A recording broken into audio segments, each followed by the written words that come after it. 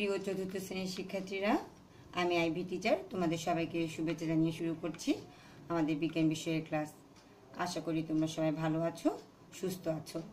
তো শিক্ষার্থীরা, আমরা মহাবিশ্ব নিয়ে আলোচনা করছিলাম।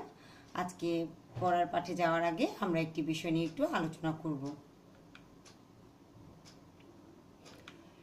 ইতিমধ্যে হয়তো তোমরা শুনেছ আমাদের একজন ভাইয়া গ্রেগরিয়ান আব্দুল আল মাকফি, সে ক্যান্সার আক্রান্ত। এখন আমরা তাকে আর্থিকভাবে সহযোগিতা প্রদানের মাধ্যমে তাকে সুস্থ করে আবার আমাদের মাঝে ফিরিয়ে আনতে চাই।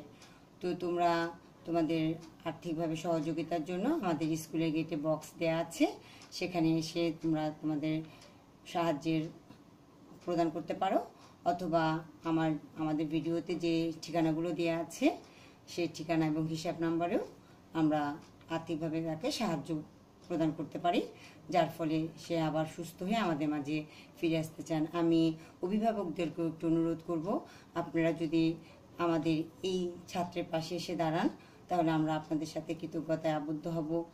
আমরা চাই সে আবার আমাদের মাঝে সুস্থ হয়ে ফিরে আসুক। তো আমরা সবাই তার জন্য প্রার্থনা করব এবং সহযোগিতা করব। আসো এবার আমরা আমাদের পাঠে যাই। আমরা পড়াচ্ছিলাম মহাবিশ্বের বড় প্রশ্ন, শূন্যস্থান পূরণ, এগুলো পড়ানো হয়েছিল। আজকে আমরা এক বাক্যে উত্তর নিয়ে কিছু আলোচনা করব। আমি সম্পূর্ণ অধ্যায়টি থেকে কিছু ছোট প্রশ্ন বের করেছি। আমি উত্তরগুলো বলবো, কিন্তু তোমরা যখন বইটা খুঁজে বের করবে উত্তরগুলো, তখন এই উত্তরের পাশাপাশি তোমরা অন্যান্য বিষয়গুলো দেখবে। সেজন্য আমি উত্তরগুলো এখানে লিখে দিলাম না। এখানে আমি মোট 20টা প্রশ্ন বের করেছি, কিন্তু তোমাদের পুরো অধ্যায়টি ভালোভাবে পড়তে হবে।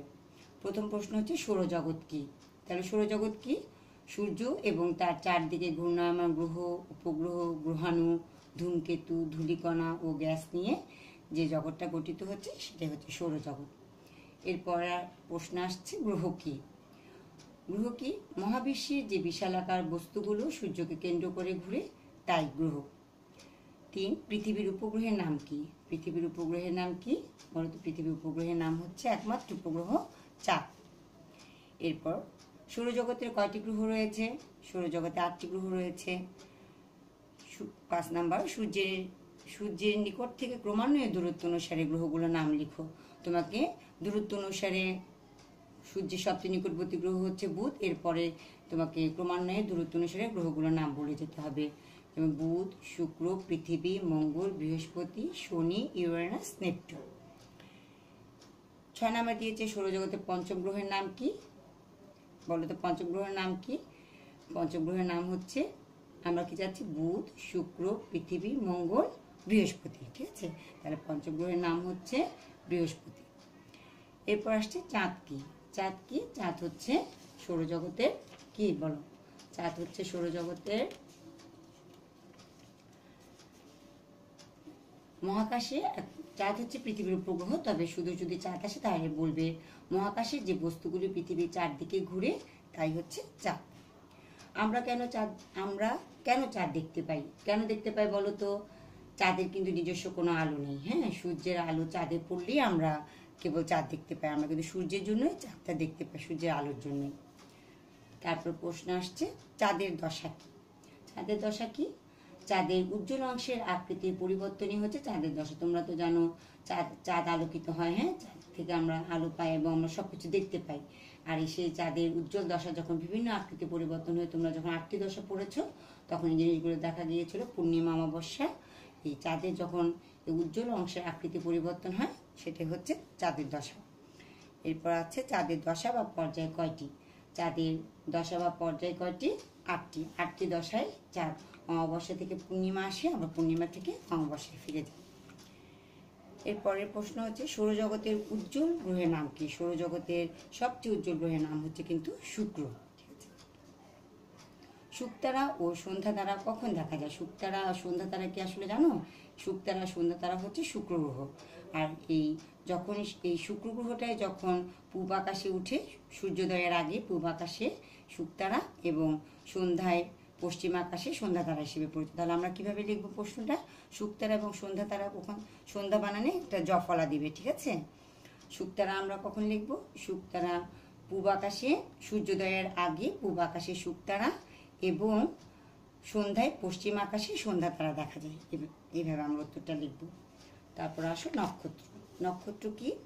নক্ষত্র হচ্ছে জ্বলন্ত গ্যাসের এক বিশাল কুণ্ডলী, যার নিজস্ব আলো, তাপ এবং অন্যান্য শক্তি রয়েছে। দুটি নক্ষত্রমণ্ডলের নাম লিখো। আমরা পড়েছি অনেক নক্ষত্রমণ্ডল, তাহলে লিখবে দুটি নক্ষত্রমণ্ডলের নাম হচ্ছে কালপুরুষ, গ্রেট বিয়ার, প্যাগাসাস। তুমি এভাবে লিখতে পারো। তারপর বলেছে গ্যালাক্সি কি? গ্যালাক্সি কি? গ্যালাক্সি হচ্ছে নক্ষত্রের একটি বিশাল সমাবেশ। সৌরজগৎ কোন গ্যালাক্সির অন্তর্ভুক্ত?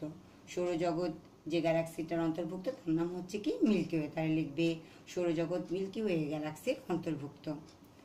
মহাবিশ্ব কি? মহাবিশ্ব গ্যালাক্সি, নক্ষত্র, মহাশূন্য, সকল পদার্থ এবং শক্তি নিয়ে সব কিছু গঠিত হয়েছে। ঠিক আছে, তাহলে কি লিখবে? গ্যালাক্সি, নক্ষত্র, গ্রহ, মহাশূন্য, সকল পদার্থ এবং শক্তি নিয়ে গঠিত হয়েছে মহাবিশ্ব। কতদিনে চাঁদ তার পূর্বের অবস্থায় ফিরে আসে? অমাবস্যা থেকে পূর্ণিমা, পূর্ণিমা থেকে অমাবস্যা, এভাবে সে 28 দিনে, প্রতি 28 দিনে লিখবে, প্রতি 28 দিনে চাঁদ তার পূর্বের অবস্থায় ফিরে আসে। বৃহস্পতি এবং পৃথিবী এবং বৃহস্পতির মধ্যে কোন গ্রহ অবস্থিত? পৃথিবী এবং বৃহস্পতির মধ্যে তোমরা তোমাদের সৌরজগতে যে ছবিটা আছে সেখানে দেখবে পৃথিবী এবং বৃহস্পতির মধ্যে মঙ্গল গ্রহ অবস্থিত। তো এইভাবে আমরা ছোট প্রশ্নগুলো বাসায় পড়ে বাসার খাতায় লিখব এবং পুরো অধ্যায়টা আবার ভালোভাবে। এবার আসো, এই অধ্যায় থেকে কিছু মিল করো দিয়েছি, আমি একটা মিল করো বের করেছি। তোমরা অধ্যায়টা পড়লে আরও যেখান থেকে টিচার প্রশ্ন করুক না কেন বা তোমাকে কেউ জিজ্ঞেস করুক না কেন, তুমি উত্তরগুলো বলতে পারবে। তো তোমরা জানো যে এক বাক্য উত্তরগুলো পূর্ণ বাক্যে লিখতে হবে এবং মিল করো তোমাকে পূর্ণ বাক্যে লিখতে হবে, শুধু দাগ টেনে মিল করো মিলালে চলবে না। তাহলে বাম পাশ এবং ডান পাশ দেওয়া থাকবে। 1 নাম্বার আছে নিজস্ব আলো নেই। দেখো তো নিজস্ব আলো নেই কার সাথে মিলছে? নিজস্ব আলো নেই চাঁদ। চাঁদের কিন্তু নিজস্ব কোনো আলো নেই। ঠিক আছে, কেন? কারণ সূর্যের আলো সে আলোকিত হচ্ছে। সৌরজগতের একটি গ্রহ, এখানে দেখো তো কোনটা গ্রহ আছে? ডান পাশে পৃথিবী, তাহলে সৌরজগতের একটি গ্রহ পৃথিবী। শুকতারা কি?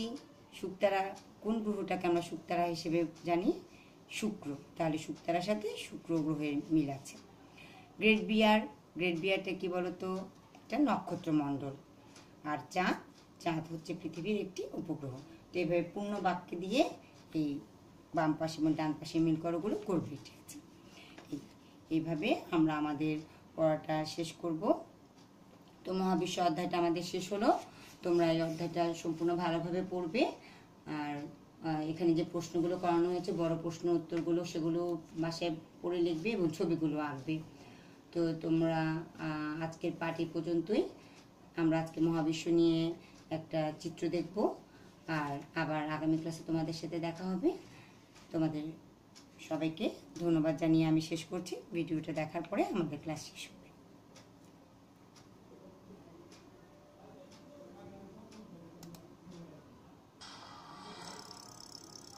Our solar system is one of over 500 known solar systems in the entire Milky Way galaxy.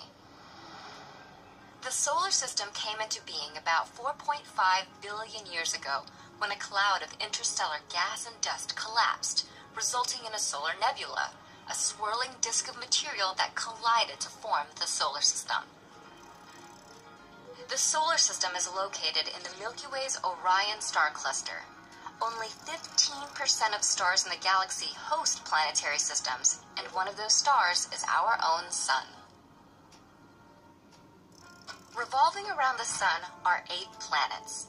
The planets are divided into 2 categories based on their composition: terrestrial and Jovian. Terrestrial planets, including Mercury, Venus, Earth, and Mars, are primarily made of rocky material. Their surfaces are solid, they don't have ring systems, they have very few or no moons, and they are relatively small. The smallest and closest to the sun is Mercury, which has the shortest orbit in the solar system at about 3 Earth months. Venus is the hottest planet, with temperatures of up to 867 degrees Fahrenheit due to an atmosphere of carbon dioxide and extensive lava flows. Next to this world of fire is a world of water. Earth. The water systems on this planet help create the only known environment in the universe capable of sustaining life. The last of the terrestrial planets, Mars, might have also supported life about 3.7 billion years ago, when the planet had a watery surface and moist atmosphere. Beyond the 4 terrestrial planets of the inner solar system lie the Jovian planets of the outer solar system. The Jovian planets include gas giants Jupiter and Saturn and ice giants Uranus and Neptune. The gas giants are predominantly made of helium and hydrogen, and the ice giants also contain rock, ice, and a liquid mixture of water, methane, and ammonia. All 4 Jovian planets have multiple moons, sport ring systems, have no solid surface, and are immense. The largest Jovian is also the largest planet in the solar system, Jupiter. Nearby is Saturn, the solar system's second largest planet. Its signature rings are wide enough to fit between Earth and the Moon, but are barely a kilometer thick. Past Saturn are the ice giants Uranus and Neptune. The slightly bigger of these ice giants, Uranus, is famous for rotating on its side. Next to Uranus is Neptune, the outermost planet in the solar system and also one of the coldest. Orbiting the terrestrial planets is the asteroid belt, a flat disk of rocky objects full of remnants from the solar system's formation, from microscopic dust particles to the largest known object, the dwarf planet Ceres. Another disk of space debris lies much further out and orbits the Jovian planets, the icy Kuiper Belt. Apart from asteroids, the Kuiper Belt is also home to dwarf planets such as Pluto and is the birthplace of many comets. Beyond the Kuiper Belt is the Oort cloud, a vast spherical collection of icy debris. It is considered the edge of the solar system since that is where the gravitational and physical influences of the sun end. Our solar system's particular configuration of planets and other celestial objects, all revolving around a life-giving star, make it a special place to call home.